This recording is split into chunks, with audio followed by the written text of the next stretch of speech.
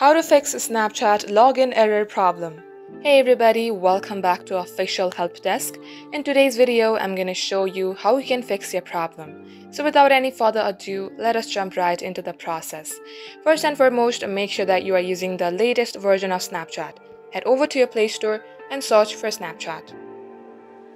If you see update sign here, tap on update.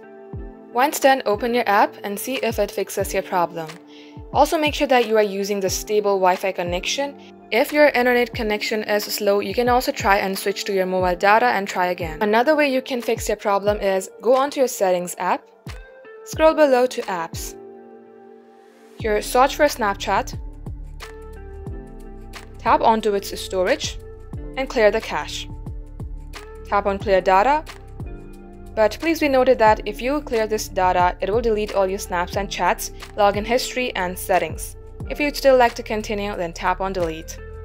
Once doing all that, if it still not fixes your problem, then comment down below the section of your problem and we will draft you a customized solution. So that is all for today's tutorial. If you would like to see more videos on this topic, then do comment down below and we will get back to you soon with more tutorials like this. In the meantime, what you can do is like this video and subscribe to our channel.